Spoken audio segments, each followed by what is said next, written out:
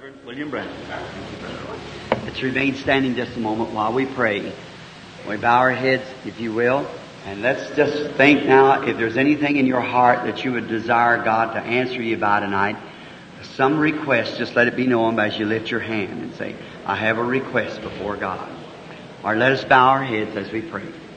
Our Heavenly Father, we deem this such a great privilege to come to you, knowing this, that if we come in the name of the Lord Jesus, we've been promised that we would receive what we ask for.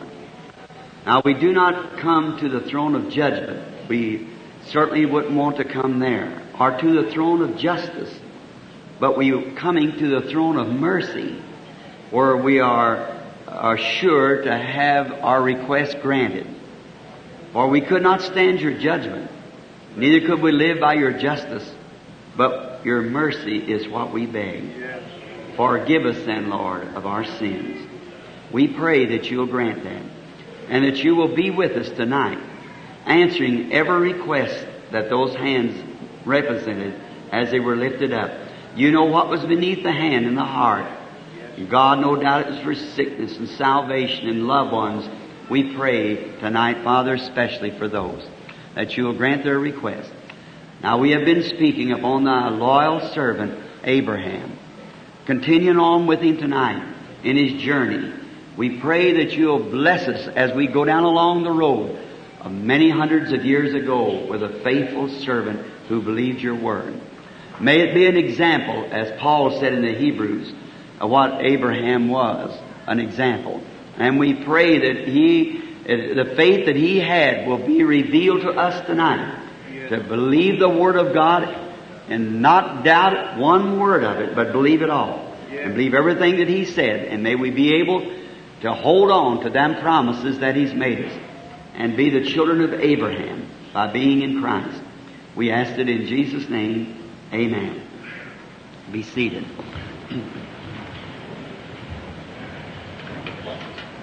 Brother Borders is a little taller than I, so I have to get the microphones a little further down. And it's a privilege to be here tonight in this meeting again and to pray for the sick, do whatever the Holy Spirit bids us to do. I want to say this complimentary. Of all my travels through the U.S., the United States, and Canada, I've seen something last night that thrilled me more than all the wheelchairs that I've seen emptied up, all the crutches laid down, the blind to see, the deaf to hear, the dumb to speak, the dead raised up. The doctor signed a statement that the person was dead and raised up. That's all been thrilling. But when I seen people last night who are members of the church receive truth and stand right up in the midst of the people to confess their wrong and willing to do right, that was the best that I know of. The church. Perhaps the bride is done chosen. It's get her ready now. They're getting, the revival's over. We know that. There's no more revival spirit. 2 hours of service, everybody's complaining. In a revival, it's day and night. All the time. Never breaks. The revival's done. And so we are just gleaning. Abraham had to sweat it out until he found character. And then when he found character, the next thing was prepare her then to meet the bridegroom. That's the next thing. You remember when he found her? In the evening time. The evening light. Striking at the women and man both last night and seeing them in respect to the Word stand up and admit they're wrong, want God's forgiveness, and to go on. This is a place to have a revival. If there be any revival I know of, it happened right along here. We're honest hearts. Why? You've got something to work on. See? Something, most of them will get arrogant. They don't want you to tell them about it. Just remember, that type of seed is a denominational seed, not a seed of Abraham. A seed of Abraham sees the Word and it believes the Word. Quickly. When that little prostitute at the well that night, the woman at the well, there was priests and rabbis standing around looking at Jesus performing, giving His Messiah sign to them, a scriptural sign. They said he's Beelzebub, a devil, a fortune teller. But as soon as that light flashed to that little woman, when he told her what she had done, she said, "Sir, I perceive that you're a prophet. And we know that the Messiah's coming, and when He comes, He'll tell us those things."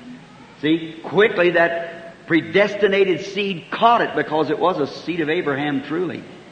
And she saw the light. It was the Word. She knew the Word promised that when Messiah come, He would do those things, and she recognized it.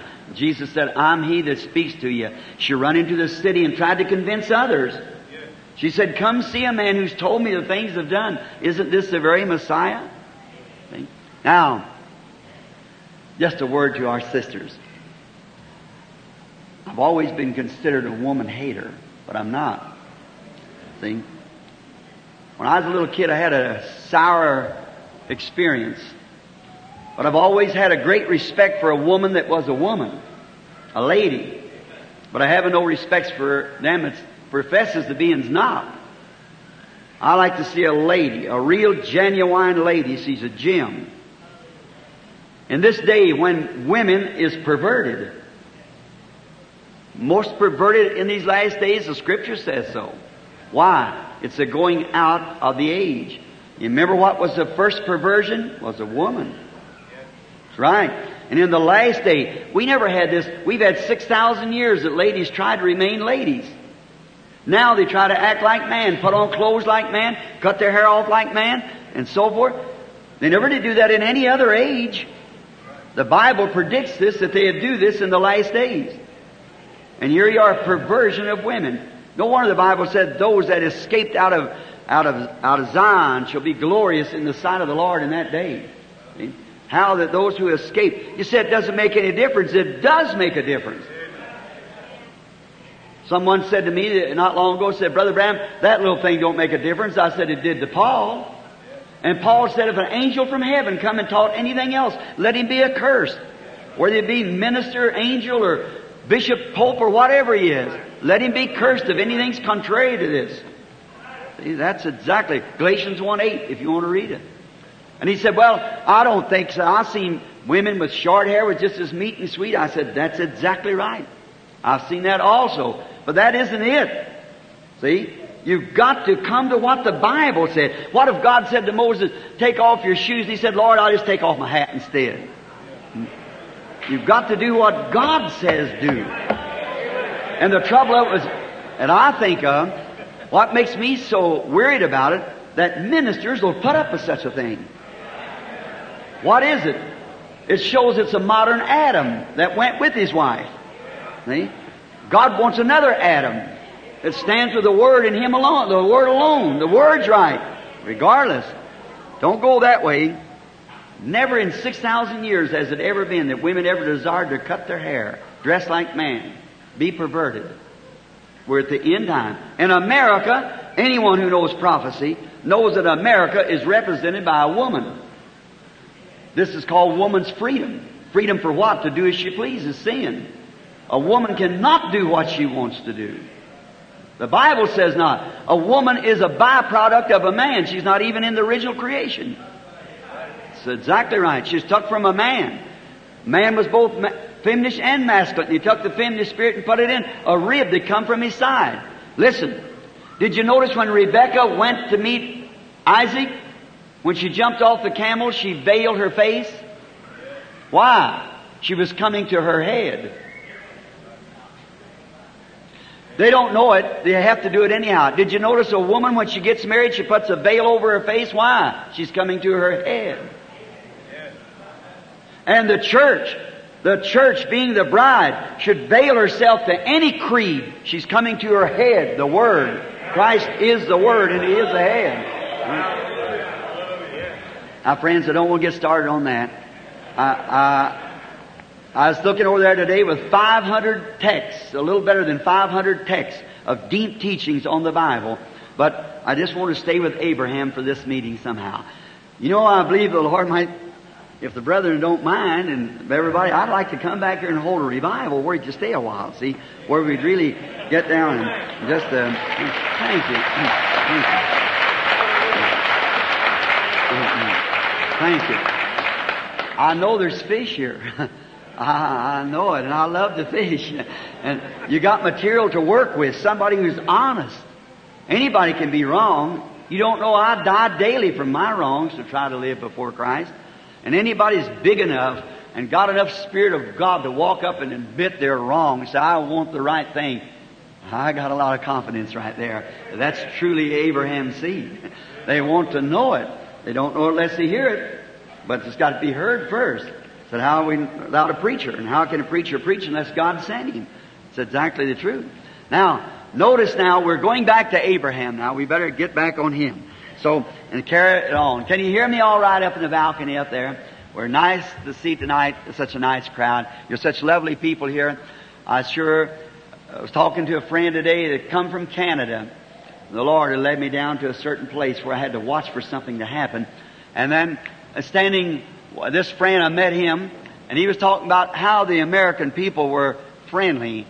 And I said, yes, and in here some of the predestinated seed of God around in these places, and in this most wicked place. I don't mean your city here. My city that I come from is as wicked as yours, but the whole world's wicked. But the riffraff has all floated to the west. We know that civilizations travel with it, and where civilization is, there's where sin sets in. That's right. Look at it up down here. This is a preacher's graveyard. Right. Look at Los Angeles. Everything and every cult lands right in there, and everybody's got a creed, a doctrine. To get the word in there, you can't do it. It's so contaminated. That's right. Demons, devils, right, the seed of Satan. But yet in the midst of all of it, there's some seed in there also. The only thing you can do is scatter the light. And if the seed there, it'll come to life as soon as the light strikes it. You just have to sow light, that's all. And He is the evening light. We know that His Word. Now, last night we left Abraham. I started on the 22nd chapter, but I never got through it because it went to basing back on what Abraham was at the beginning. And we left him last night where God was confirming the covenant with him. Oh, I like that. Tearing the host, making a covenant with Abraham. How we got when He called Abraham and was going to confirm the covenant to him, He told him to take three-year-old animals and separate them, and we got the threes. We don't have time to go into it. Mike, you stay on that one subject right there till in the morning. Wouldn't have it explained. But you just to kind of hit the high places and expect the Holy Spirit in this time to reveal the rest of it. Now, how that the perfection, the perfect sacrifice, perfect God perfected in human life what He was going to do. We know we had God the Father, which was the Almighty Jehovah. Then that was in a pillar of light, took Israel through the wilderness.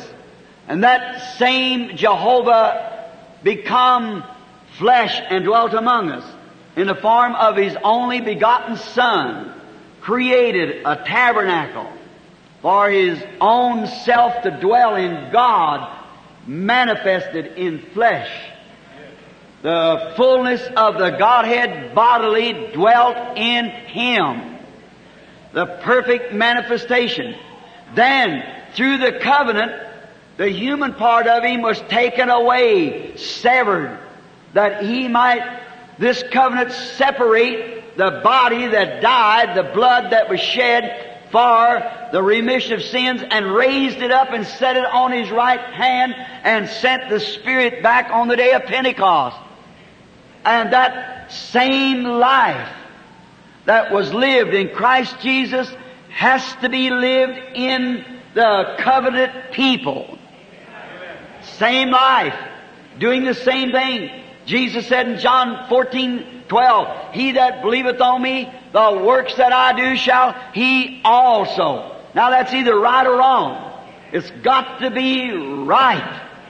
To me, every word of it is right. Every word is perfectly right. Notice how glorious God works. And then how that those a Father, like Matthew said, go ye therefore teach all nations, baptizing them in the name of the Father, Son, and Holy Ghost. See? Now, Father, don't mean we got three gods. We got one God in three offices. Fatherhood, sonship, Holy Spirit, same God, yesterday, today, and forever. It's exactly. Now, notice how glorious that was manifested to Abraham. And how that God in this light went between these pieces, severing them. Just as we talked last night how they made a contract, wrote it out, and then tore it. That they must dovetail. The contract must dovetail. Now you see, friends, that's what I'm trying to say. Even among our Pentecostal people, there is becoming this devil of intellectual. Trying to make people... Now, I believe in all the gifts of God. I believe in shouting. I believe in speaking with tongues. I believe in all the things that God said, but yet you cannot rely upon any of those things being why you got the Holy Ghost. See, your life has to go with it. See? By your fruits you are known. See? And those are the things that worries me today, because I see my own church, the Pentecostal church, becoming that form of godliness. Getting away from truth and bring the truth of the Word to them. They back off from it. Then ask them, come sit with me. They won't do it. See, it shows there's something wrong. That's what worries me. As not as I'm against my church, if I love Christ, it'd be a lot more better for me to brag on His church than it would be brag on Him. Because I would rather you brag on my children than to brag on me. And remember, I've often thought if I had 2 drops of the literal blood of Jesus in a charger, how I would hold that I didn't spill it. I'd walk real careful. But tonight, I've got greater than that in His sight. I've got the purchase of His blood. See, He shed His blood for you. And here I am as a minister tonight, holding or pointing you your eternal destination. So I'm not going to refer to any creed or any dogma. It's got to be the Word. Because that's the thing that's going to last. My faith is built on the Word, and Christ is the Word. And if Christ be made the Word, then the Word is made manifest right among us. It's got to be. Now, therefore, I believe that God of the Old Testament, all that He was, He poured into Jesus, His Son. And all that Jesus of the New Testament was, He poured into the church that He purchased with His own blood. Okay? A little while and the world, cosmos there, the world order, will see me no more. Yet ye shall see me. Ye, the church. For I will be with you, even in you, to the end of the world. Then the life, that contract, that Spirit that was took out of Christ at Calvary is brought back and poured down upon the people.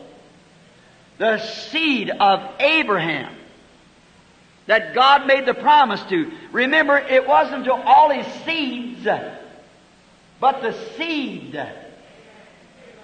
Now there's a doctrine of predestination which is rotten. Nonsense. But there really is a true predestination.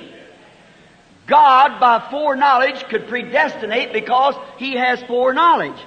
God's not willing that any should perish, but being the infinite God knew that who would perish and who would not. That's the reason He said before Isaac, or before Jacob or Esau was born, He hated Esau and loved Jacob. His foreknowledge let Him know that Esau was a shyster. And He let him know that Jacob respected that birthright. Regardless of how he got it, he wanted it. Amen. Now, both boys, twins, born from the same holy mother and father. But one was a renegade and the other was a believer. Now, God by His foreknowledge knew that. Now, God by foreknowledge, He doesn't set His business like you wouldn't do your business that way on a loose leaf like that. God knew by foreknowledge who would be saved. So He sent Jesus to catch those who He foresaw would be saved. Read Ephesians, the first chapter, and you'll see it. See? Now, then He sends down His gospel and sows it. Sends down His Spirit to make it alive. Now, they'll both grow in the same field. Hebrews 6 tells us that. That the rain comes off, Jesus said, upon the earth. And you notice in there, to prepare to dress the earth, but thorns and thistles, which is nigh unto rejection, whose end is to be burned. Find it? Now remember, we'll take a wheat field. You people raise wheat here. And here's a drought come on. Here's creepers or weeds that you have here, some known weed, growing up in the field, the creepers in the field, the milkweeds in the field, the thistles in the field, and the wheats in the field. They're both thirsty.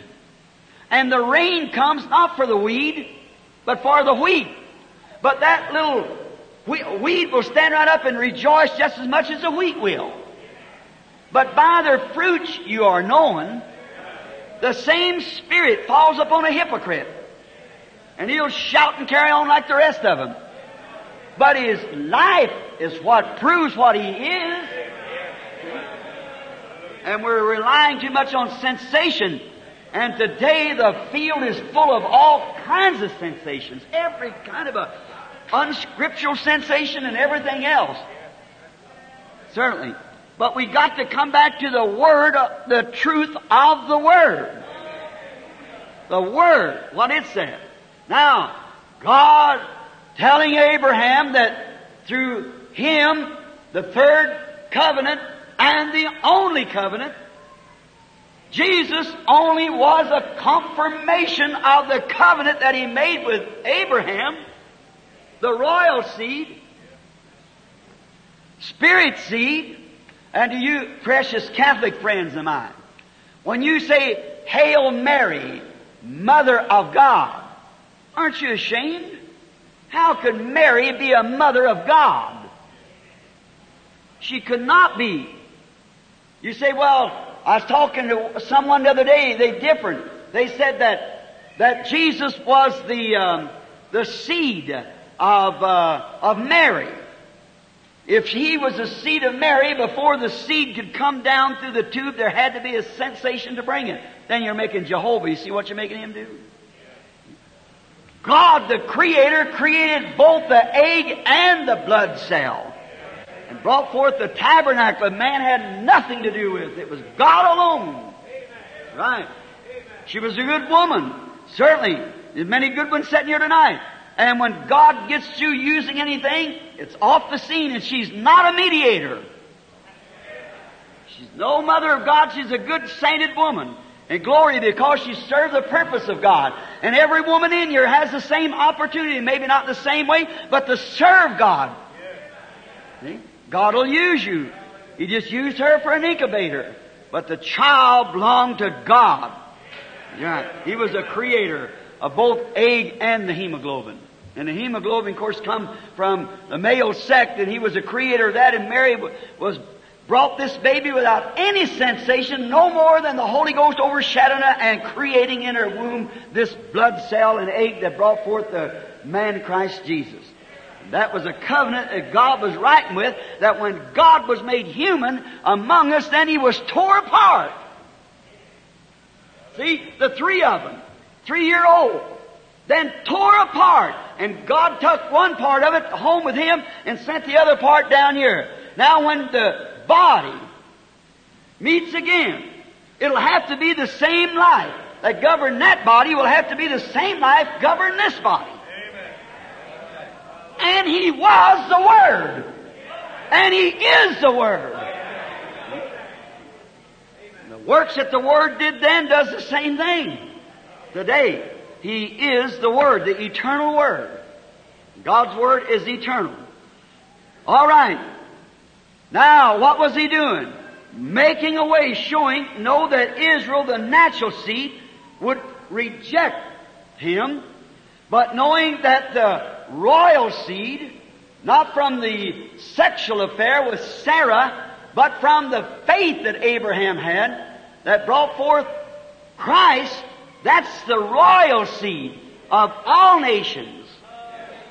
The bride coming out of all nations. Abraham, a father of nations, not because he had to live with his wife Sarah and brought forth the son, but because he believed the Word. Amen. That's it. Now, we find after this great experience, now we're coming over to the 17th chapter. We're going to try to get to the 22nd if possible. The 17th chapter. Do you love the journey with Abraham? I just love to watch it because why? Everything that he did was a perfect type of the church. You believe that? Notice, all the Scriptures type it. Look at Joel. Said it shall come to pass in the last days that God would pour out His Spirit. How that there would come a cankerworm and eat up His church. What the palmer worm left, the cankerworm, and the cankerworm, the caterpillar. And it's the same bug, same insect in 4 different stages. Each one eat a part. Here come the old caterpillar or the cankerworm and eat the bark off, and the other eat the fruit off, and then they'll come along the others and suck the life out of it. That's when Christ, that tree that was in the Garden of Eden. There were 2 trees in the Garden of Eden. These 2 trees were set there for birth purpose. And when Eve, she was a tree of death if she was touched, and Christ was a tree of life. Now, by the woman comes death. By the man comes life. Now, when he stood here talking to the Jews, he said, our fathers eat manna in the wilderness for 40 years. He said, and they're every one dead. But I am the bread of life, tree of life, that come from God out of heaven, that a man eats this bread and shall never die. God put seraphims there, garden that tree, that no one would touch it. Now He's got seraphims out trying to drive them into the tree. Them day they seen the vision. They wanted to the tree to get back without an atonement. But now after the atonement's made, the devil's blind and turning this away from the tree. Notice, when Christ came on earth, He was God's perfect tree. David saw Him in the first Psalm, said, tree planted by the rivers of water. Many rivers, one water. Many gifts, same Spirit. His leaves shall not wither. But when He come on earth, what happened? The Roman power cut that tree down and hung Him on a man-made tree. Then God raised that tree up and set it at the right hand and sent the Spirit back to make a bride for Him like Adam should have had in the Garden of Eden. And when that tree started off, it was a Pentecostal tree. We hear the Pope saying all the churches come back to the mother church, to the beginning. Come back to Rome.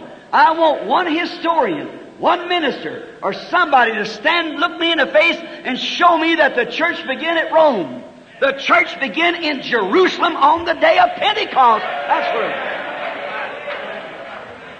organization began in Rome 300 and something years later. But the church began at Pentecost. God raising up a bride tree for Christ. With the same Spirit was in Christ, raising up a bride tree. And what happened? When it got to begin growing, the Roman bug got on it and began to break it off. What the palmer worm left, the caterpillar eat till it went plumb to a stump. But God said, I will restore, saith the Lord. That tree is going to come forth again, for the bride tree is coming after the bride. Up come Luther. What did he do? Following justification. That's exactly the way the church come in. John preaching justification. In come Christ preaching sanctification. St. John 17:17, sanctify them through the truth, Father. Thy word is truth. Now, He was the Word.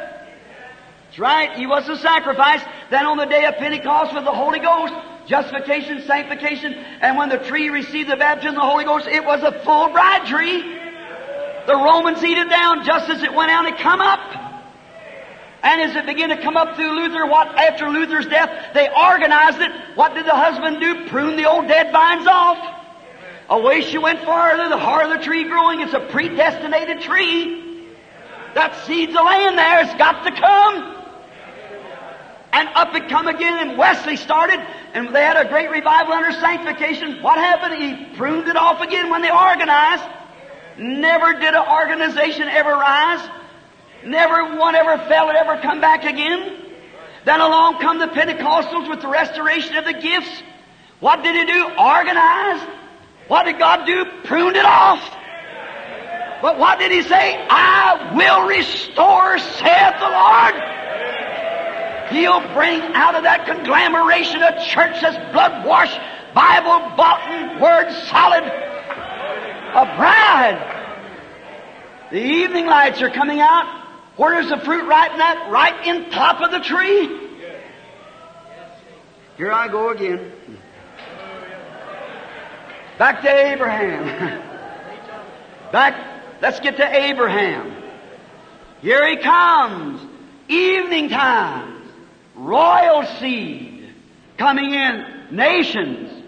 Notice, now after the 17th chapter, we find out here in the 17th chapter, God appeared to Abraham in the name of the Almighty God.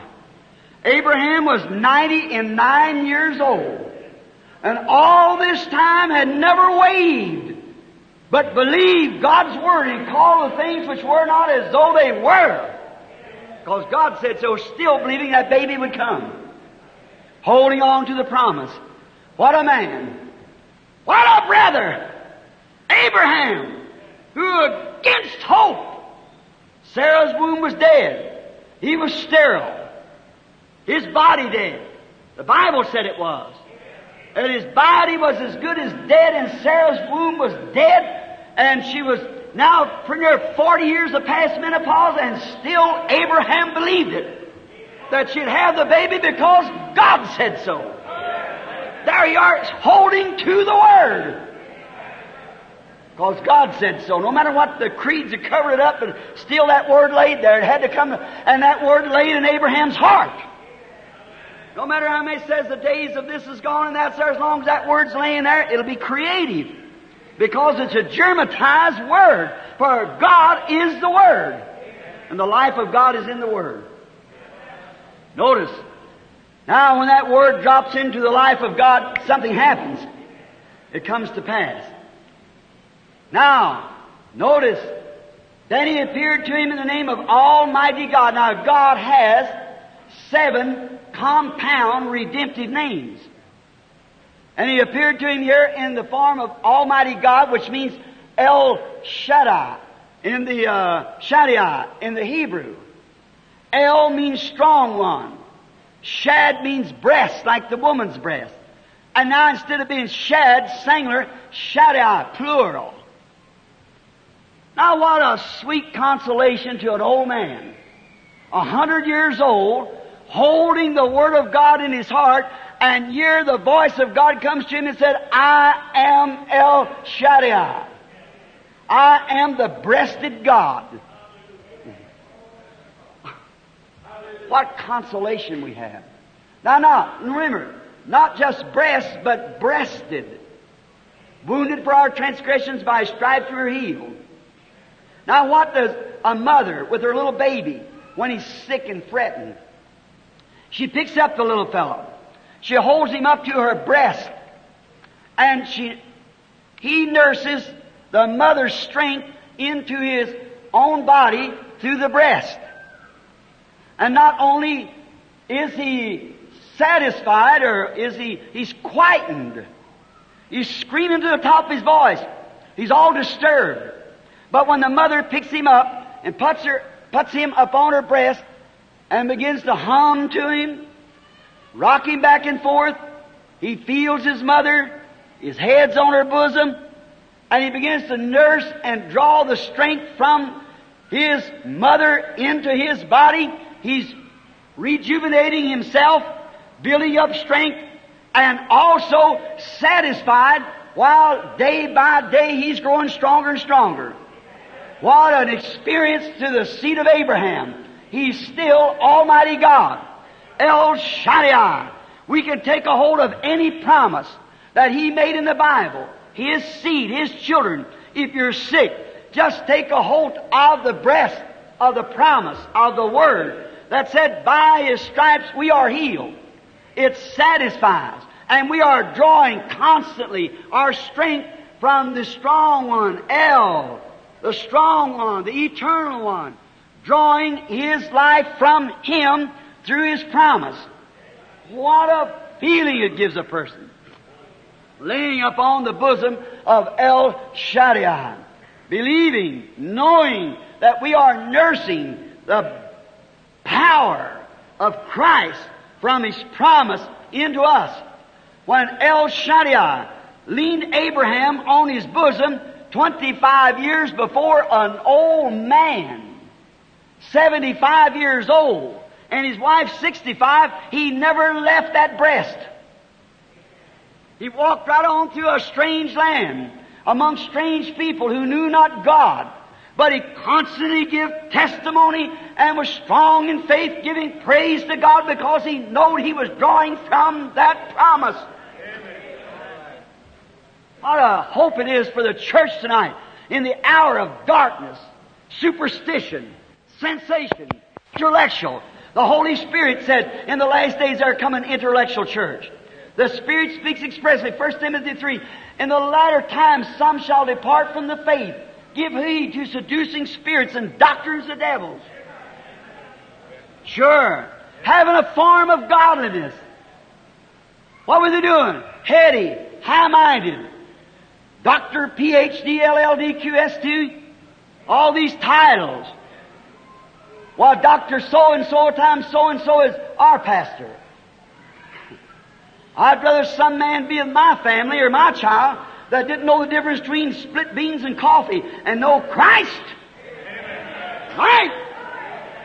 Take him out there somewhere by an old stump and kneel down on his knees and pray with him till the Holy Ghost comes into him. I'd rather have that and all the psychology you could pour into him by a doctor's degree. Tell him the Word of God. Yes, but heady, high-minded, lovers of pleasure, more than lovers of God. Truce breakers, false accusers, incontinent, and despisers of those that are right. Oh, you say that's communists. No, that's so-called Christians. Having a form of godliness, but denying the power thereof.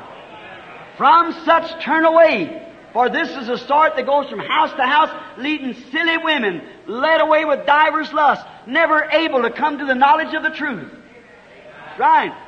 That's what it is.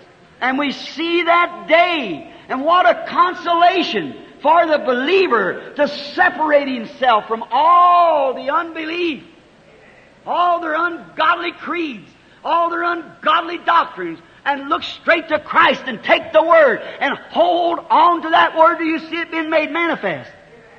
No matter how long you have to wait, stay there. God promised it. He led you to it. Hold on to it. Stay there. Don't take it back. Stay right there. If you're sure of it, you'll stay there. But if you're wavering, you'll turn loose of any little thing. A monkey grabs at shiny things. But a bear holds his hold. So you stay on. Yes. Hold on. Good grip. El Shaddai. He said, I'm El Shaddai, Abraham. I am the strong one. You're an old man. You're 100 years old. Your strength's all gone. But I am your strength. Your hope's all gone, but I am your hope. Oh, you suffering tonight out here with cancer and stuff. Can't you see where your strength comes from? Not from the surgeon's knife, but from the God's Word. I am your potion. I am your strength. You draw your strength from me. Not disregarding the surgeon now. He does His part. That's up to Him. But God is a healer. No surgeon, no doctor, no medicine ever heals. No, sir, they haven't got one medicine that'll heal. Now, any doctor will tell you that. They got AIDS, but God's a healer. They might cut a gash in your hand, but God has to heal it. They haven't got nothing to build tissue. If they could build a man. So you see, God is the healer. You can set a bone, but God has to heal it. God's the healer. I'm the Lord, heals all your diseases. And you can't make God's Word lie. It'll come right back to the truth every time. It's right straight back. You can't make it lie. Now, they say the Bible contradicts itself. I've asked and told man I'd give him a year's wages on the field if I could. Everything that I can do to show me one word in the Bible that contradicts the other. That's right.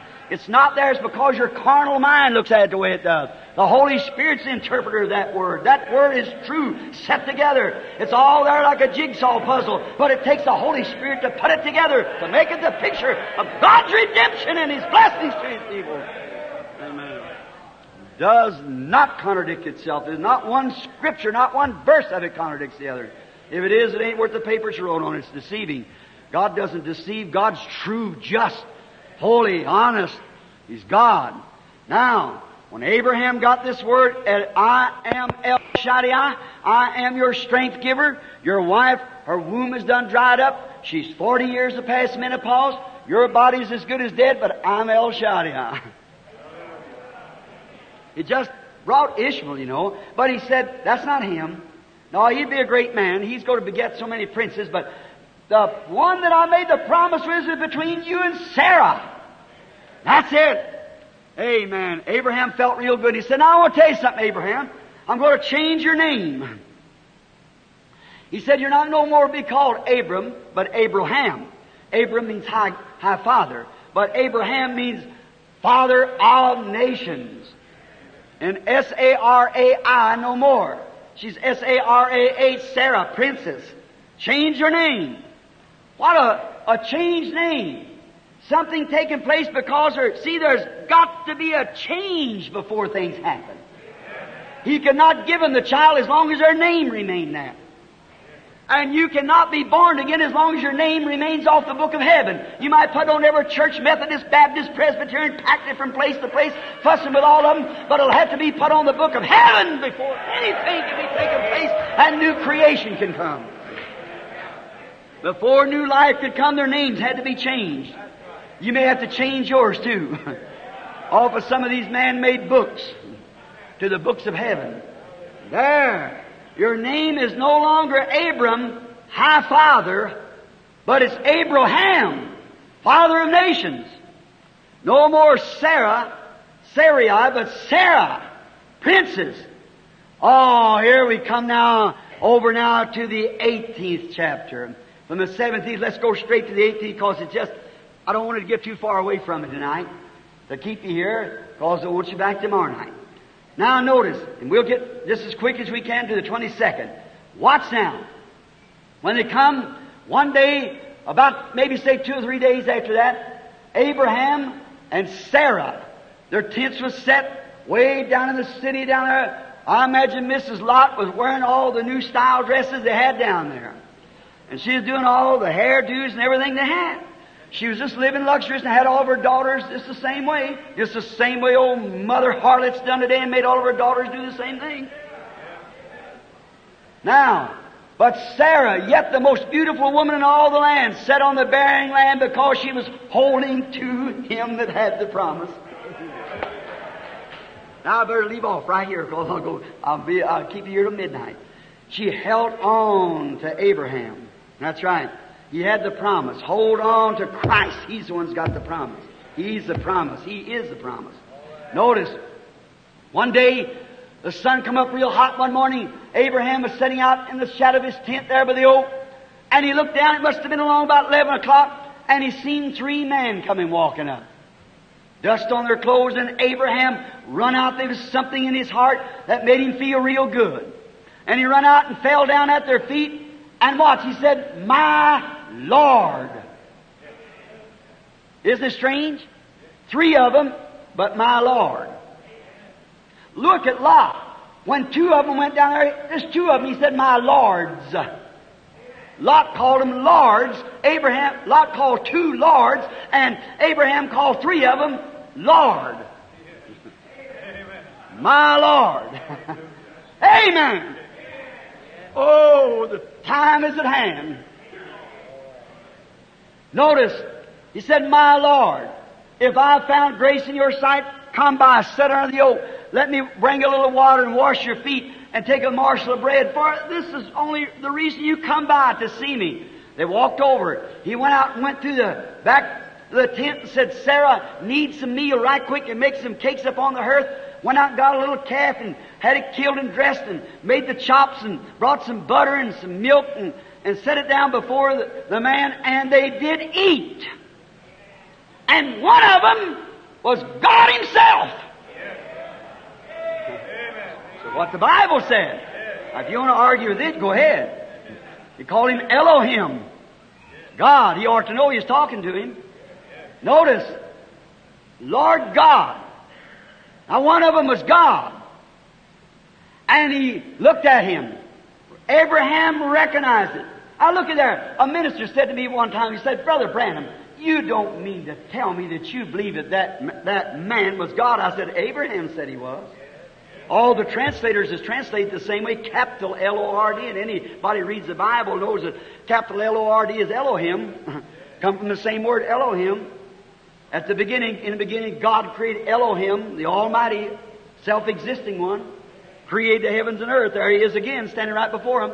He said, well, you don't, said, that was just a man. I said, sure, he eat meat, he eat drinking milk, and he eat bread. I said, sure, he was God. He said, how could that be? I said, mister, I hope you don't hurt your feelings. You're a Jehovah Witness. And he said to me, well, Mr. Branham, looky here, I want to tell you something. God couldn't do that. I said, you just don't know my God. That's all. I said, what is the human body made out of? Petroleum, potash, and cosmic light, 16 elements. Only thing God had to do to come down and investigate Sodom, He said, just reach over, got him a handful of cosmic light and petroleum, and said, come here, Gabriel, step in here. That's right. Reached over, got another handful of the, come here, Michael, step in here. And made one for himself. He had to represent something. He's going to be in the last days. So he comes right down and talks in human flesh. Exactly right. Oh, I'm so glad that He's that kind. Someday there may not even be nothing left of me. I made of them 16 elements too. I combed and what 2 or 3 hairs I got left the other day. My wife looked at me and she said, Billy, you're getting bald-headed. I said, honey, I haven't lost a one of them. She said, you used to have curly hair. I said, yeah, but I haven't lost a one of them. She said, pray tell me where they're at. I said, then honey, you tell me where they come from before I got them. And wherever they was, before I got them, they're there waiting for me to come to them. Amen. Glory! The Bible said not one hair of your head shall perish. Hallelujah! Exactly right. It was not, yet it is, yet it is not, then is. Certainly.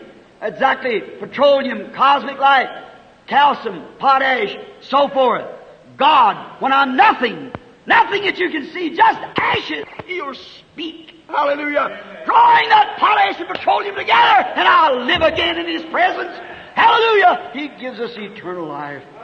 Amen. All the Father has given me, there's nothing lost, and I'll raise Him up again at the last days. I believe it. As a seed of Abraham, I looked for that day. I'm searching for a city whose builder and maker is God. Certainly, no matter how this wrinkles up and draws away and the hair falls out, no matter what happens, God will raise it up again in the splendor of youth again at that last day. He promised He'd do it. And I'm looking for that city. Amen. Oh my, I feel so religious right now. Knowing that blessed hope waiting for me there.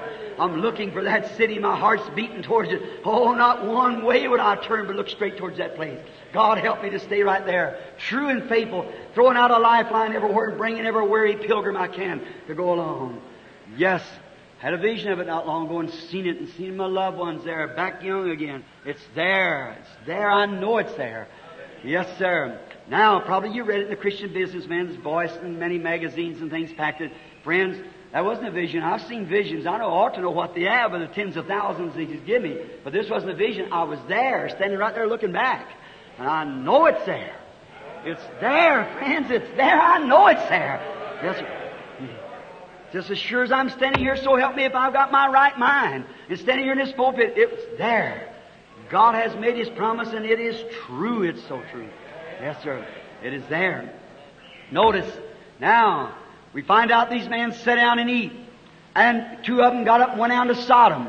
One stayed with Abraham. Let's watch their conversation. They kept looking towards Sodom. And Abraham knew there was something a little strange about that.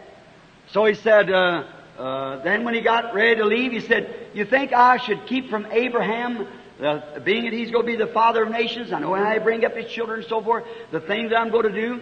He said, the sins of Sodom has become so grievous that it's done entered his ears. He come down to investigate.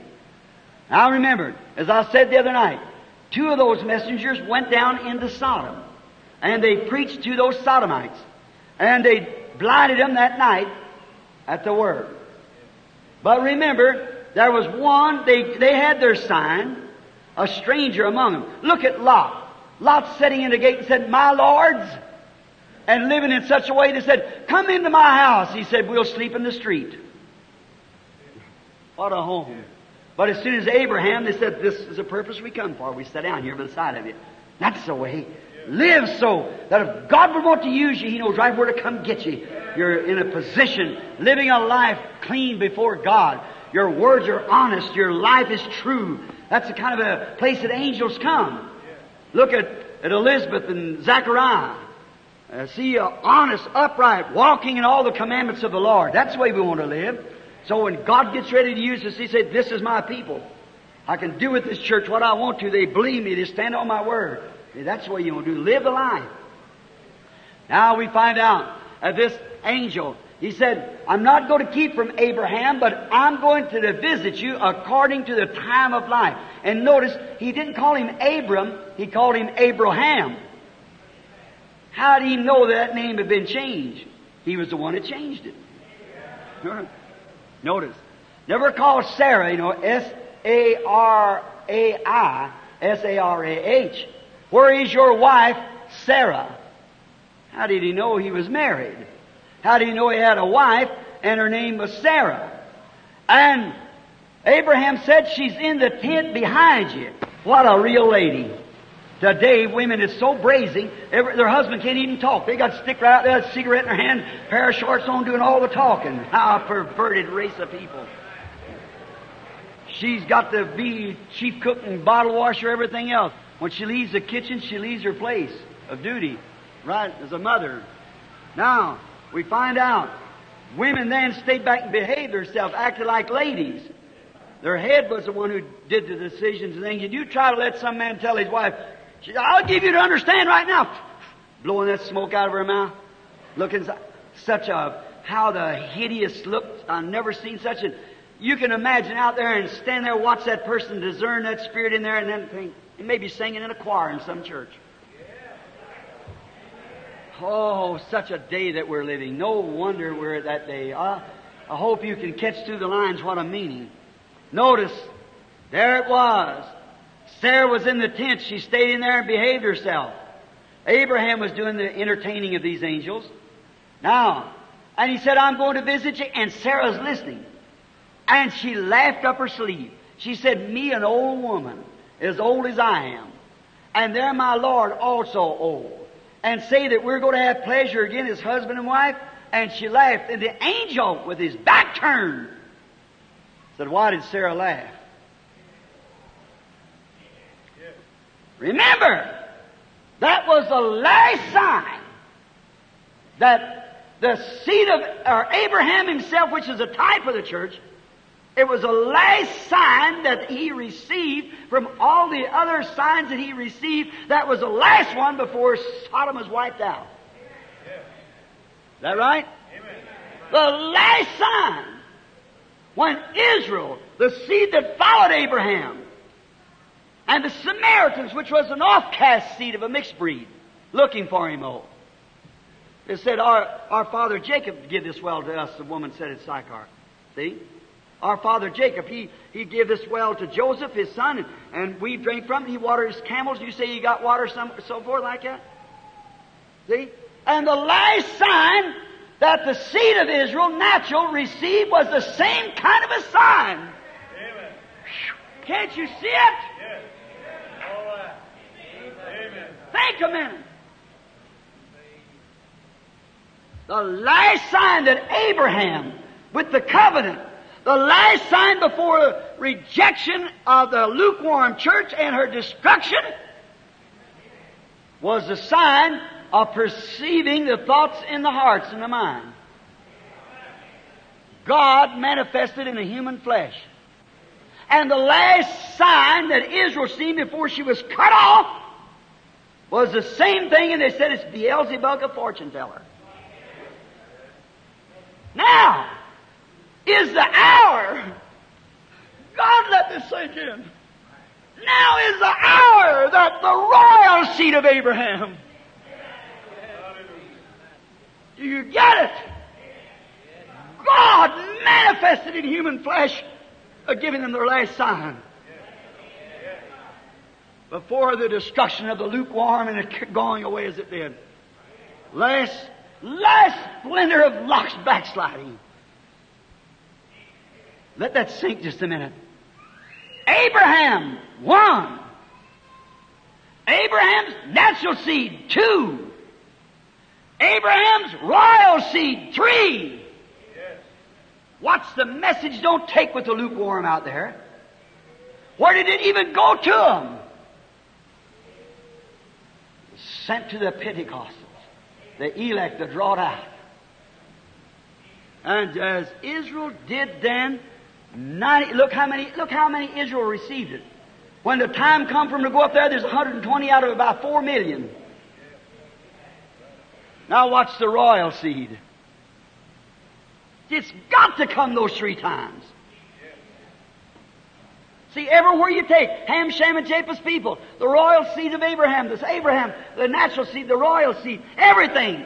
The royal seed is by Christ. To it we come, but to Abraham's promise that God gave him through Christ, the royal seed. And this is the royal seed. This church of the Lord Jesus that He's restoring in the last days. The royal seed. Notice, He received that sign. And the royal seed Himself said when He was here,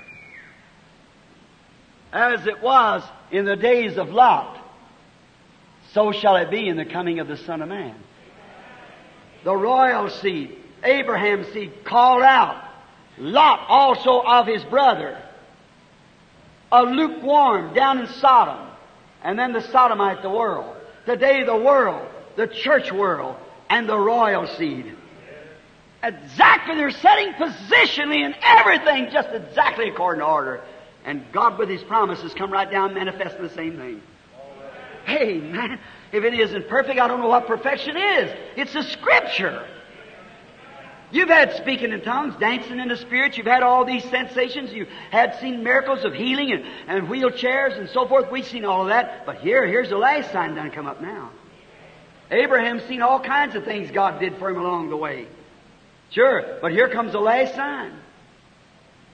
Just before the promised son comes. And now the royal seed is looking for a promised son. Hallelujah. Are we? Are we looking for a promised son? The Son of God to return. Hallelujah. Oh, that makes me feel like shouting. Look, the royal seed is looking for a promised son, as Abraham did down through the years, watching, holding on to that word. So has the royal seed and the seed watching for this coming son, the coming of the Lord, through 1 watch, 2 watch, 3 watch, on to the 7th watch. And here we are still looking for the royal seed. And what do we see just before the coming of the Lord? What takes place? God comes down in our midst, showing the royal seed like it is Abraham's seed. And Abraham's seed, and here it is with the royal seed.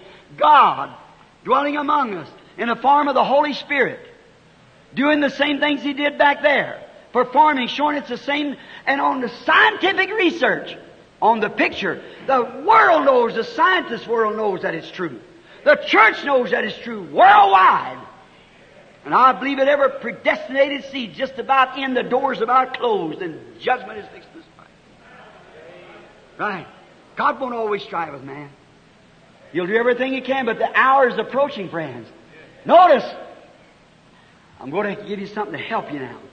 Remember, what was the next thing taking place now? Before they could receive the royal seed, there had to be a miracle happen to both Abraham and Sarah.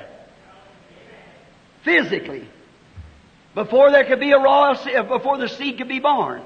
Now, Abraham's body was as good as dead. The Bible says that, doesn't it? And Sarah's womb was dead. The Bible said so. Now there had to be some physical something take place before the royal seed could have, the seed could appear. The promised son. Before that promised son could appear, there had to be some physical something take place in their body before the appearing of the promised son. Watch what He done. I'm going to give you a little something. Now, reading the Bible, it's a love story that God wrote to His church. It's God. God is love. You believe that? And the Bible is written so that the educated and smart can never understand it. You have to be in love with God to understand it. You have to have God in you. He interprets Himself to you. Now it's just like, I got a wife. Oh, how I love her. I love her with all my heart.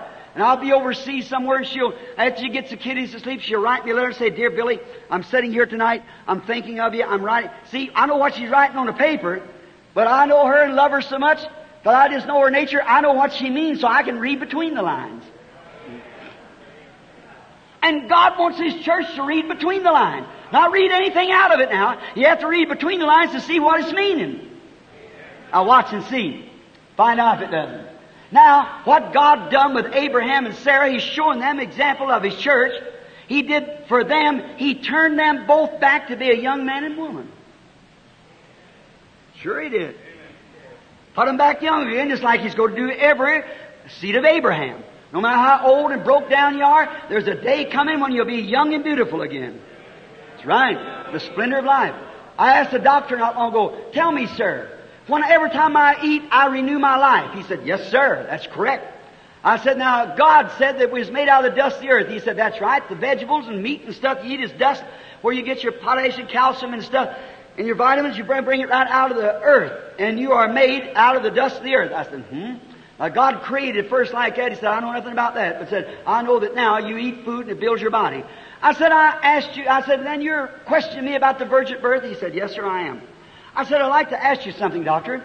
Explain this to me." He said, "Well, anything that cannot be scientifically proven is not correct." I said, "I'll take the opposite side. And anything is scientifically proven is not so." Nothing to it. I said, the only real things there is in life is things that cannot be proven scientifically. Love, joy, peace, long-suffering, gentleness, patience, faith. Scientifically prove it to me. Yet it's a reality. God, the Holy Spirit, angels. Amen. Faith does those things. Everything you see from the earth comes from the Mother Earth. Goes back the same way. I said, "I want to ask you something. When I was 16 years old, I eat the same food I eat right now. I eat beans, potatoes, and bread, and meat. And every time I eat, I got bigger and stronger." He said, "Sure, you're renewing your life." I said, "Why is it after I passed about 22 years old, anybody else, no matter how much you eat, you get weaker and older?" Think of it. I said, "I got a jug of water here, and I got a glass. And I start pouring water out of this big abundant jug into this glass, and it starts filling up till it gets halfway full, and then without anything down here at all, the more I pour in, the farther down it goes. No matter how much I eat, how well I eat better now than I used to. 100 times better. I know what it was to chew on meat skins all night and eat cornbread for breakfast with some sorghum molasses, and the same thing for dinner and supper too. I know what it was to live hard, and now I can eat better. Thank the Lord. But no matter how much I eat, I'm still getting weaker and older. And I'll finally dry up and die. Why? Why? It's an appointment God has made. Right? Yes, sir. Notice, Abraham and Sarah, they went back to about 22 or 25 years old. Oh, you say nonsense, Brother Branham. All right, now sit still just a minute. Let's just read between the lines once. Immediately after those angels left and Sodom was burned, Abraham and Sarah took a long journey plumb down to Gerar. That's quite a journey for an old couple. Measure it on your map. They went down to Gerar.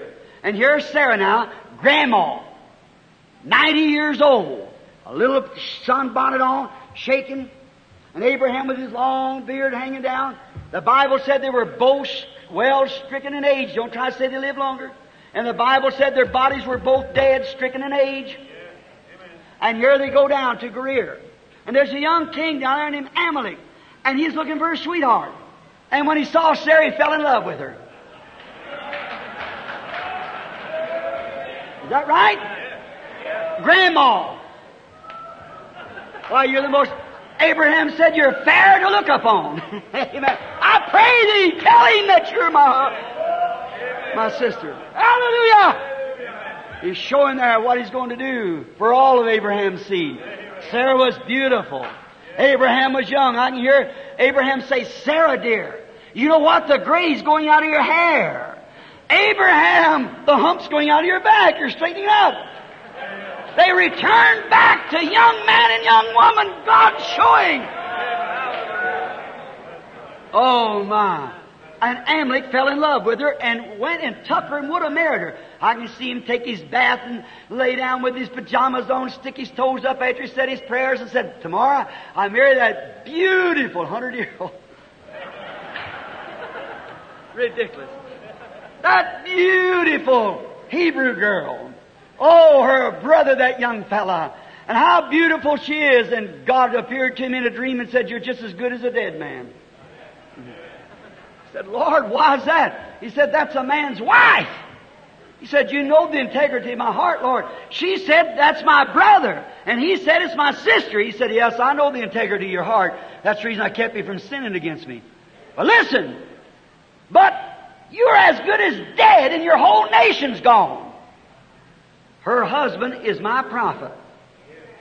I don't care how holy you are and how much you pray, I'll not hear your prayers.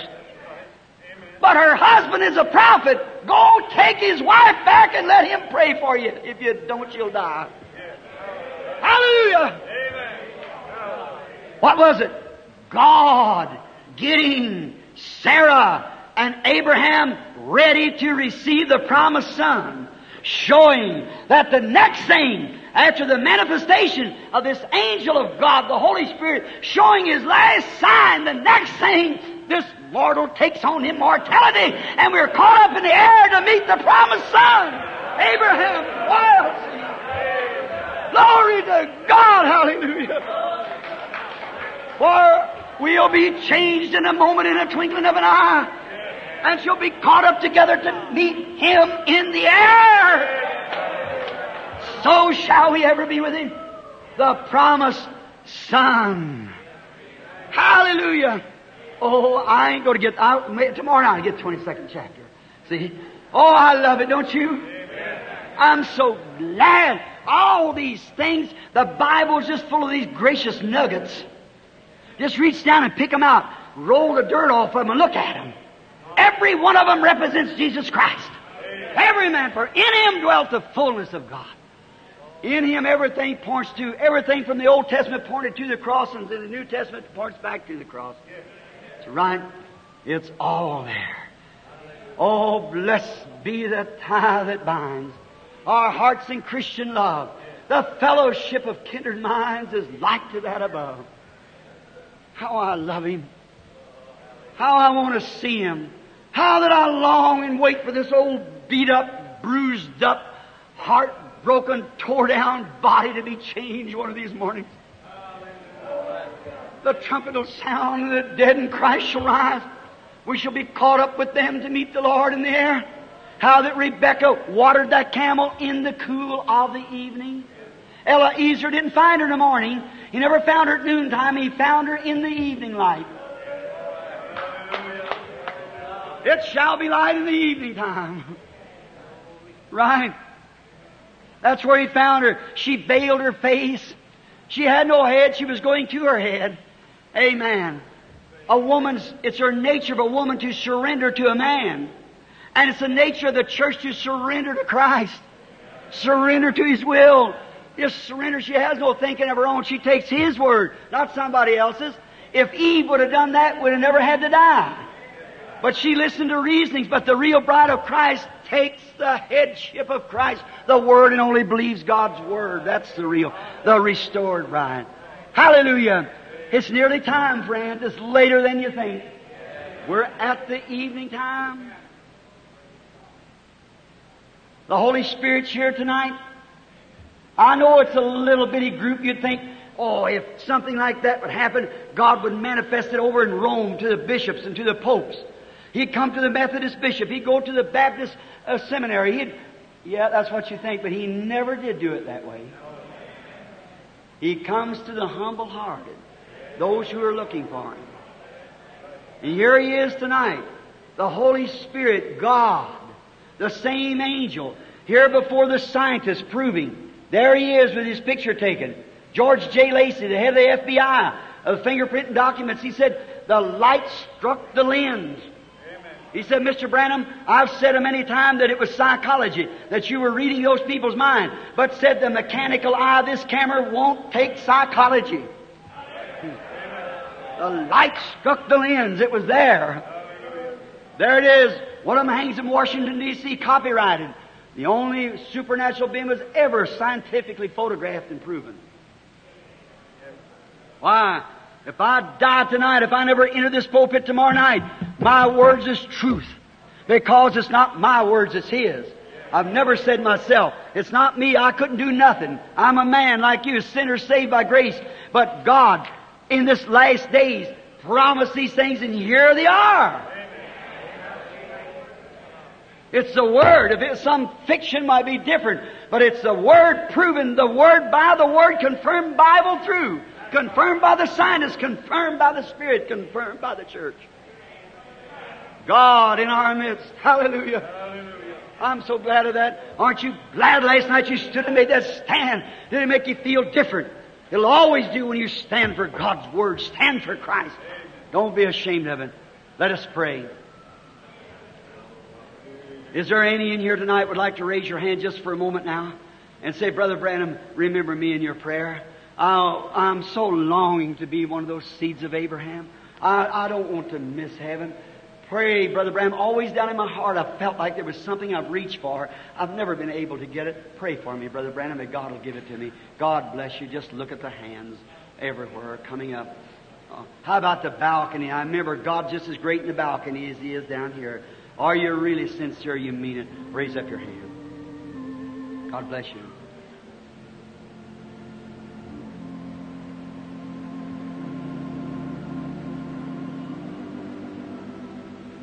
Just watching a moment. Just keep praying. Keep your heads bowed.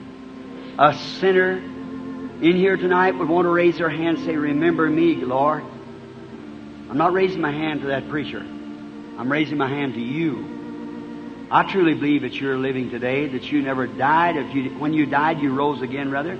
And you're alive forevermore, the same yesterday, today, and forever. I'm raising my hand to you because I believe you're here. Raise your hand and say, remember me, Lord.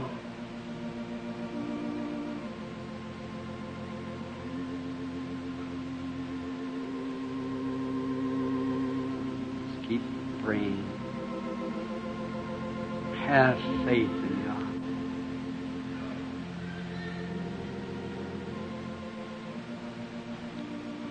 God. A backslider then.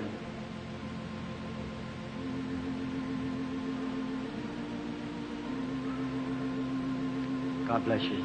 He sees your hand.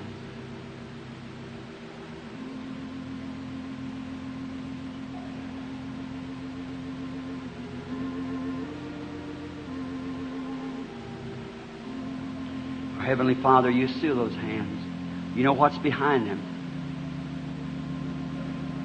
You said a sower went forth sowing seed. Some fell by the wayside, didn't do no good. Some fell on stony ground, some on thorns. Some went into 100-fold. The sower was only responsible for sowing seed. Let the Holy Spirit catch that seed just now. Lord, I believe, Lord, no man knows when you're coming. We don't know that. You said not even the angels would know, just the Father only. Jesus claimed that He didn't know, just the Father only. Now, Father, I pray that if there are those in here that raise their hands, I believe they meant that. There's something behind them, that a spirit that told them to raise their hands, and they did it. They're sincere. Maybe this is the first time you ever spoke to them, and it may be the last time. Maybe you spoke other times and never speak again. I don't know. But Heavenly Father, I pray that You'll grant salvation to everyone that believes. Let Thy holy name be brought into reverence before the people. May Thy love be shed abroad in every heart by the Holy Ghost. Bless these minister brothers, Lord. These precious men here who is in the midst of conflict. They invited me anyhow. Bless the people who's attending. I don't mean to be arrogant. I don't mean to be different, Lord. Just truthful. And that's the only thing that you'll recognize is the truth that's in a person. For You are the truth. Here now, Father, I pray. Grant to them tonight that many of them here that maybe didn't raise their hands will be saved anyhow. Granted in Jesus' name. Amen. Now, as we sit reverently, just a moment. I believe we're just a little late to have the prayer line. But we'll have it. Every person, when if you got a card, you hold your card. If you haven't got a card, you get one. If we have to stay here 5 days extra, we're going to pray for every one of them. That's right. I'm just trying to get a message to the people. I'm trying to get you to see if you get healed, perhaps if you live long enough, you'll get sick again sometime. But if you ever get saved, you got eternal life. You can be healed and go on your way and lose your salvation. You can lose your life, rather. But when you're saved, you got eternal life then, never to be sick. I wonder if you understood tonight what I was talking about. That God appeared to Abraham and Sarah there and gave them the last sign, that angel, that before the destruction came and the promised son was given. To the church, that sign was the coming son.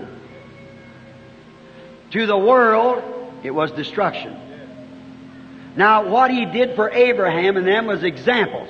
Jesus come on earth, the royal seed of Abraham, and did that same sign. How many knows that to be so? Say amen. Amen. Sure. And they rejected it. Is that right? Now, He never did that to the Gentiles, because the royal seed hadn't went out. The church hadn't been born yet. But when the church was born, and now it's had 2,000 years, remember, that was at the close of Abraham's waiting. That was the close of the natural seeds waiting for Messiah, because Messiah was there. This is the close of the royal seeds waiting.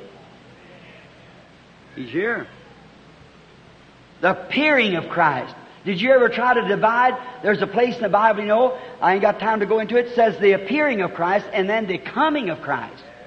That's two different things altogether. The appearing and the coming. He's appearing now, working with us in the form of the Holy Spirit, making it just perfect, the church. It has to. Like if you got a dollar bill in your pocket, take it out and look. On one side, it's the American seal. On the other side, it's an Egyptian seal. The pyramid. With a headstone way up above it like an eye looking. And why would American dollar put beneath there the Great Seal? Look like the American seal will be the Great Seal here. But the United States government recognizes it whether they want to or not, the Great Seal. What's that pyramid? As it shapes up the church.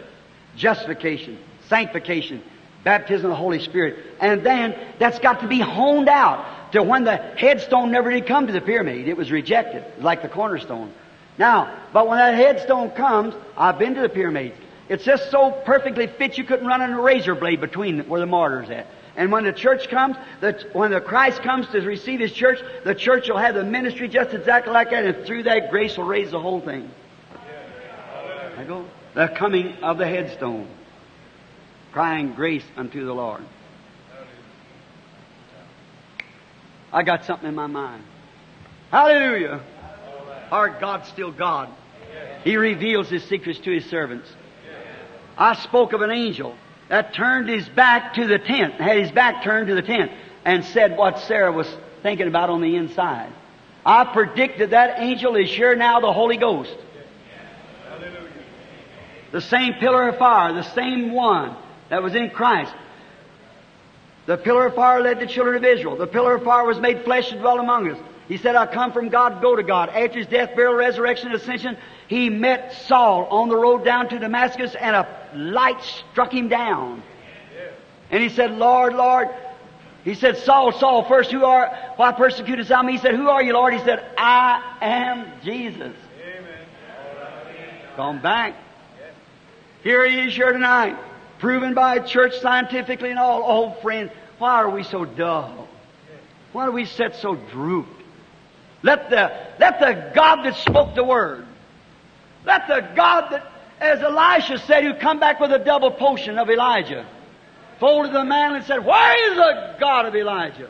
Amen. Let the God that wrote the Word confirm the Word. If this is His Word, let Him stand by it. Amen. He promised to do it. He'll do it if we'll believe it. Now, let me clearly make this known. I am not that person. I am a servant to that person. And you are too, if you're Abraham's seed. But me preaching His Word and standing in the day where every denomination has turned me down, organization has kicked me out from place to place, and just precious brothers who's in those organizations who sees the light will hold on to it regardless of what the headquarters says. God bless man like that. God bless women and men who stood last night. What can I do for you? Ask me something. Ask me what to do. I'll do anything I can for you. You're God's people.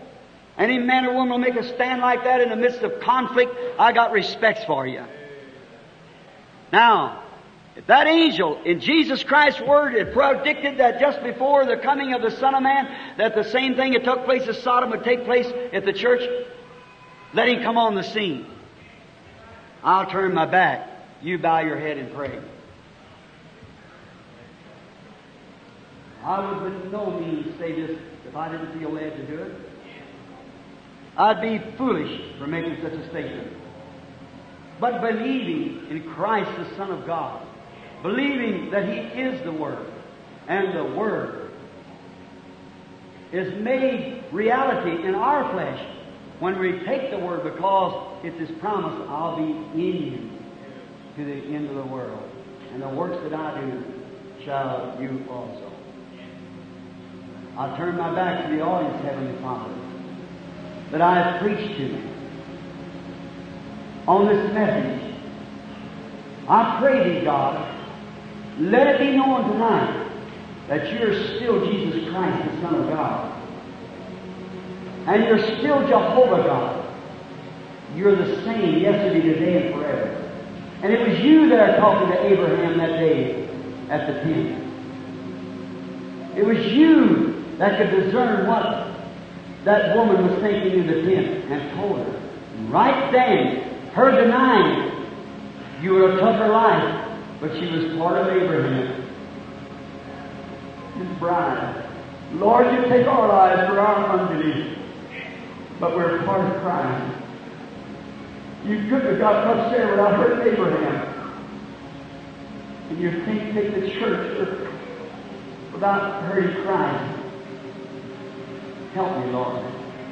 I have no education. I'm just, Lord, I have nothing but just believe you. And I believe.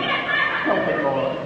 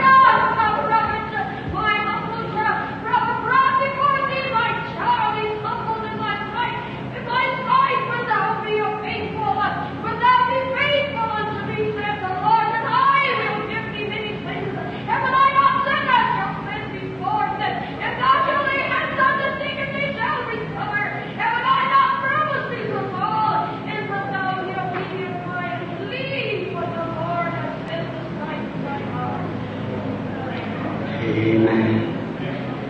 Thanks be to the living God. He's present. Be reverent, respect. You can raise your head if you desire. Now, not only, see, the Bible says that speaking with tongues is just edifying yourself unless there be an interpretation. And if the interpretation, that's prophecy to the church. And the way I understood that interpretation then was to believe the Lord. That it's He that has sent the Word. And then I never come in my own name. I come in His name. And His works He would do through me then, by preaching His Word and confirming His Word. Certainly. I believe that. You believe the same? How many believes it now before God bless you? Now that's the way. That's the way. Keep that level balance. And you'll see something happen. I'm going to turn my back to the audience because that was the Holy Spirit just witnessing to that.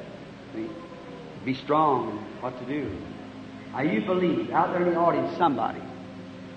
There's not a person that I can see. How many out there that's sick and afflicted or got somebody that's afflicted or something or another that you're praying for, and you know I don't know nothing about it, just raise up your hand. Well, I guess it's just practically everywhere. Let's just believe now. Don't want no one leave. Just give me, it's 12 minutes until 10. Give me 12 minutes, will you? Don't nobody move. Don't nobody leave at all. Just sit real still now. Just one time open your heart.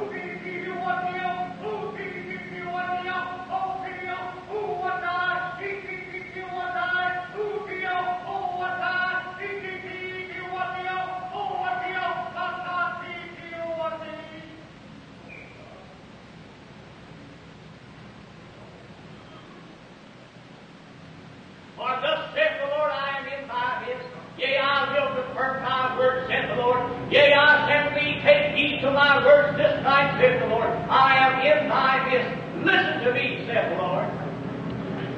Amen. Thank you, Lord. Thank you. Reverently, we respect that with all of our heart. That's a gift in the church. Just be in prayer reverently. Remember, there was going to battle one time. They didn't know how to meet this great battle. David was standing there, divided with them a piece of meat and a flagon of wine. But the Spirit fell upon one man, and he prophesied and told him where to meet the enemy. And it was so. We're meeting a great battle, brother. And we're standing in a great battle right now. The Spirit has fallen and upon someone and has told you just what to do, to believe. He's trying to get your mind away from being me. See? Some of you must be thinking that it's Brother Branham trying to do something. It's not me, it's him. A gift is just to yield yourself, like pull yourself in gear. Just like this microphone. Turn it on, something has to speak to it. It's just a little gear I turn on. A little thing. The Holy Spirit, I don't turn it on, He turns it on. And then He speaks, it's not me. Now, be reverent and believe each one of you and just pray. Now, everyone knows that the Bible said that Jesus Christ right now is a high priest that can be touched by the feeling of our infirmities. If that's right, let the congregation say amen. Amen. Is He the same high priest? Say amen. Amen. If He is the same high priest, He'd act the same way. Is that right? Amen. Now, what would you do? Now, to touch me wouldn't make any difference. I'm a man.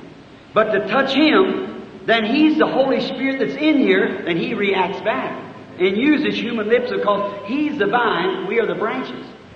He doesn't bear fruit. He only energizes the branch. That's just turning my back so that you see that the thing that I've said. Now these ministers here on the platform, they're praying. You can look at me if you wish to. That's all right. Just the things you might know that they're just because you're the shepherd. You're the one who's pasturing these sheep. So just, if you might know, I want you to pray for me, brother. Because you see what I am? I'm representing the very Christ that you're serving. And I'm your brother, fellow citizen of the kingdom, with you, brother. And I'm just sure, see now, right now, the word that I preach, see, it's a state. Right now, failure, that's what Satan would want to see. That's all He's looking for. But God's no failure. Just be ready. Now with my back turned, I want somebody... Let me turn it. It's all the way around. Let me turn this section first, and then I'll come on over to the other section. Now somebody back this way is too many like praying. Back in this way, somebody pray back here now that wants to believe God. Just believe with all your heart. Back in here somewhere. Our Heavenly Father, I appreciate you and all your messages, everything that you've done. Now help me, Lord. I'm by faith, I believe it. Your word, I believe it's your Spirit that called me to do this. Now let it be known that I've spoke the truth. I've testified of you. I testify, Lord, that I told the truth. I ask it in Jesus' name. Amen.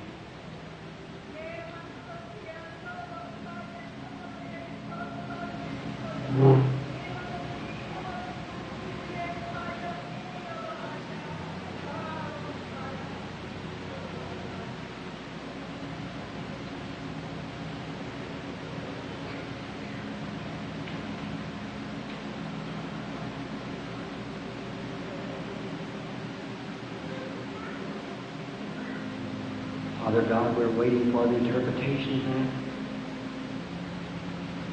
You said in the Bible there would be courses of 3, and that's the third one. Now we pray that you'll make it known to someone who has them gifts of interpretation.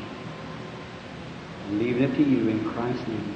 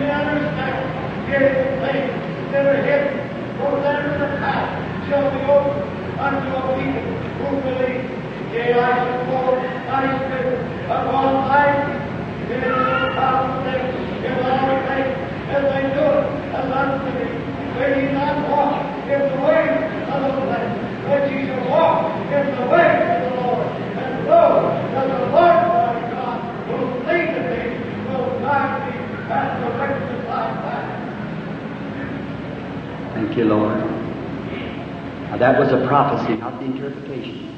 See, He said more than the woman did. There's an interpretation coming forth. That man was prophet. Has been spoken of by my servant. He is in your midst tonight to perform those things that He did when He walked upon the shores of Galilee. If His people will only believe the word as they have been spoken, and believe that God has sent His servant, and believe that God is in men today, even as He was in Christ. I say to you, my brothers and sisters, the Lord Jesus Christ is in this building tonight to perform miracles, to supply your needs, to heal everybody, and to put their faith and trust in Him, and believe the word that has been spoken. Amen. Thank you, Lord.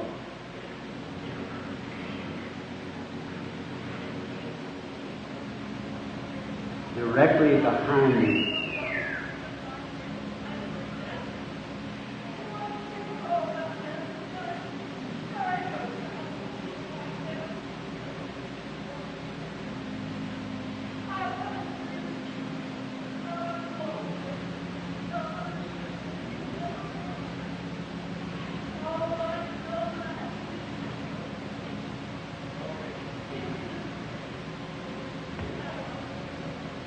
God grant the blessing to the woman that she cries for.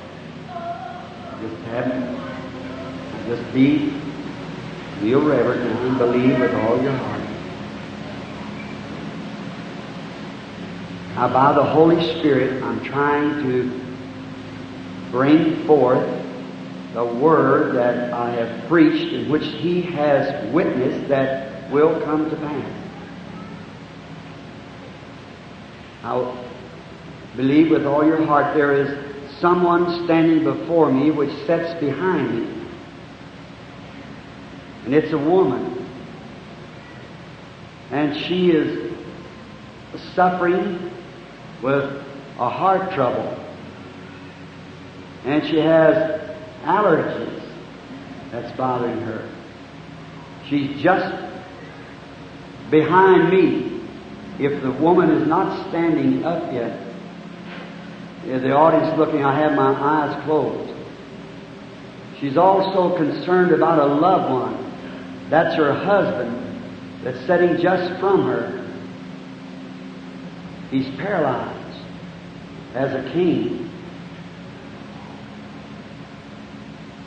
The woman's name is Mrs. Branham. Believe with all your heart. Stand up and accept what you have prayed for, and you'll get what you asked for. Stand to your feet. Is she up? God bless you.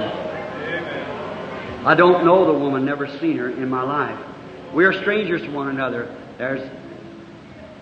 I asked them, go ask them if it's right. Now, if that ain't the same God that was down there just before Sodom, I don't know what is.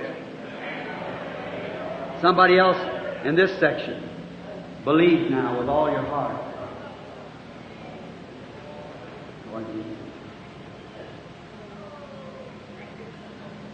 There's a woman sitting right behind me. She has a deep desire. She's praying for something for God to give her. It's a baby she's praying for. She's right here behind me. Mrs. Holmes, you raise up and believe the Lord God. And if you believe it with all your heart, you can have the baby that you're praying for.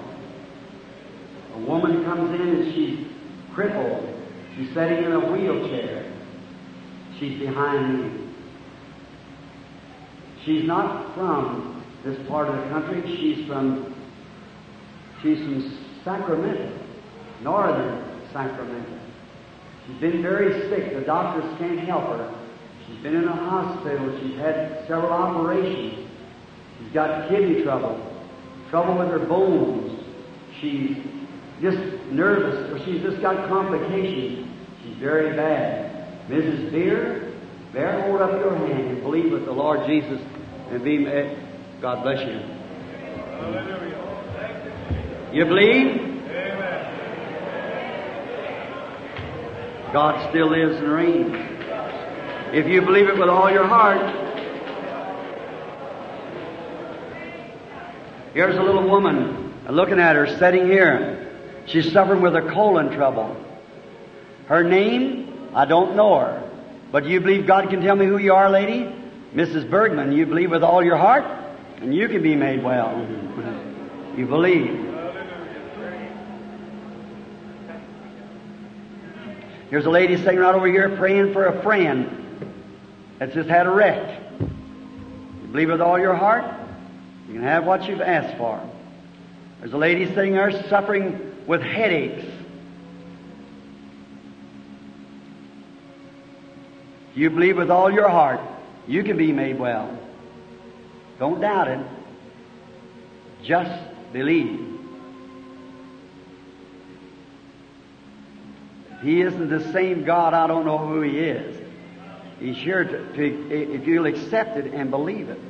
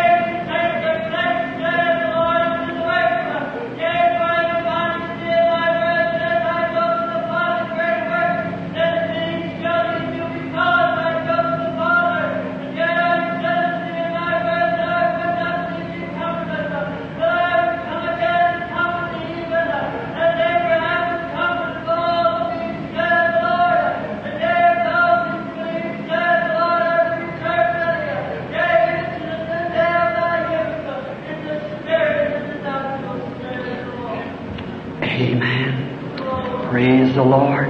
Can't you realize you're in the presence of God? You do that? Now, I think what we should do right now, after the Spirit's been speaking, come to me, believe me, my people. I think we ought to stand for an altar call right now. And let those that doesn't know Christ come up around the altar here and accept Him as your Savior. If you haven't received the Holy Ghost, you come too to receive the Holy Ghost, because it's just that is going to happen. Won't you come now while we get a card? Someone who's going to lead the singing. The Holy Spirit's been speaking. God bless you, sister. That's right. Somebody else step right out with the lady here. Come right up if you got that. God bless you, sister.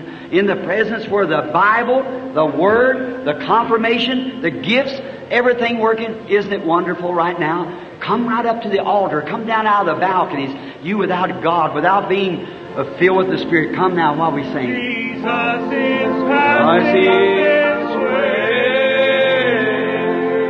This way, today, Jesus is passing this way.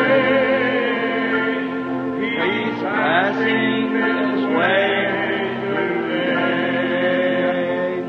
Jesus is passing this way. Won't you come now while He's passing? His Spirit moving, say, come today. Jesus is passing this way. He is passing this way today. Won't you come while He's passing? Look what He's doing among you, showing that He's a saint. Move right out. Every soul that doesn't know Him, not born again. Won't you come now to seek Him? Remember, the same Holy Spirit that knows you.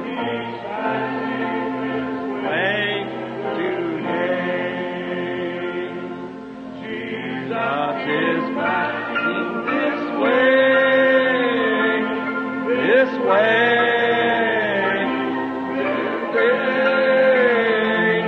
Oh, Jesus passing this way.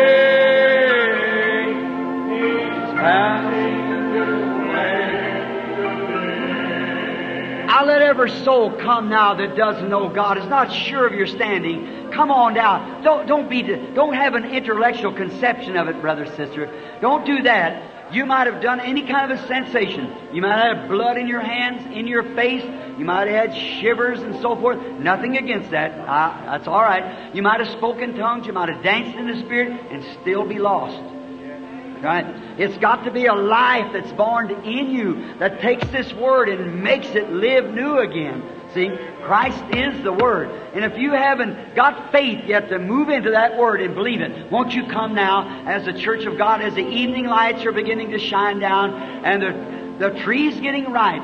God said He would restore that tree, that same Pentecostal tree, same kind of a faith, same everything that they had. That tree will be restored again. Without denomination, without anything, it'll come in the simple power of the Holy Spirit, teaching the Bible just exactly the way it did it. We're promised one in the last days, to come and restore that faith. So I believe He's here tonight in the form of the Holy Spirit. Come now while we sing again, so we be sure we've made it. Now remember, if these Spirit, you Pentecostal people certainly believe your gifts of tongues and interpretations.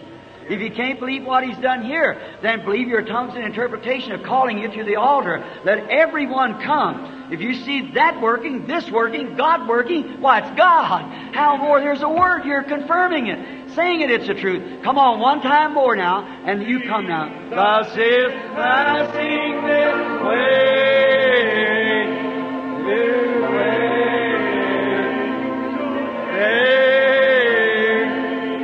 Jesus is passing this way. He's passing this way.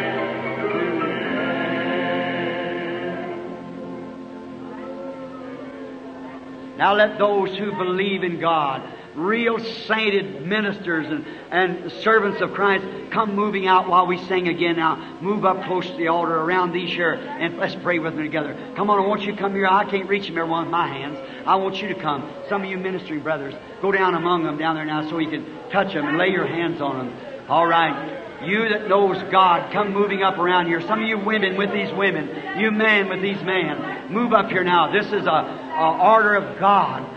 Move up now. You people, that's it. That's the time. Some of you godly mothers and some of you godly brothers, move up around here now so you can lay your hands upon them. And confirmation, laying your hands upon them, that they will receive the Holy Ghost. Oh, now that's it. That's it. Now why did you come? Because that you believe, you're convinced that God is in our midst. He is here tonight.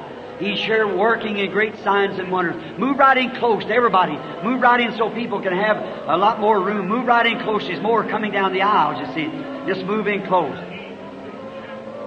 How many audience is concerned about these people standing here now of the salvation of their soul? Raise up your hand. All right. Let's all together now lift our hands to God and ask prayer. Our Heavenly Father, we bring to you tonight this audience with the Holy Ghost in our midst, present now, making His Word live new again. Fill every heart, Lord. Come in the power of the Spirit. Grant it, Lord. Cast out every fear, every devil. Move in by the power of God and take over these souls. In the name of Jesus Christ, I commit them to you.